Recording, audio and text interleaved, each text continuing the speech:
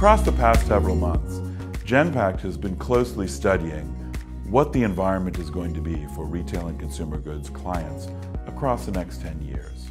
Our research effort has identified 3 trends which we believe will be critical to their ability to compete. The first one being optimized reality, and how increasingly the human within the value chain is going to expect a much more advanced, connected, data-driven experience. They want businesses to really anticipate their needs, and having an ethical impact is essentially about ingraining a business within the society that surrounds it.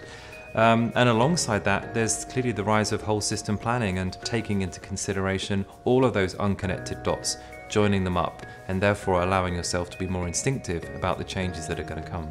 In future, consumer goods retail companies would cater to personalization, would cater to sustainability and consumer well-being. Retail and consumer packaged goods are going to go through a continued dramatic evolution. We've seen the rise of personalization, the rise of the experience economy really impact how retail is serving the consumer and how consumer packaged goods have to tailor their products to specific individual tastes. It's only going to accelerate from here. As consumer goods company get ready for the future, one of the key challenges they are dealing with is agility.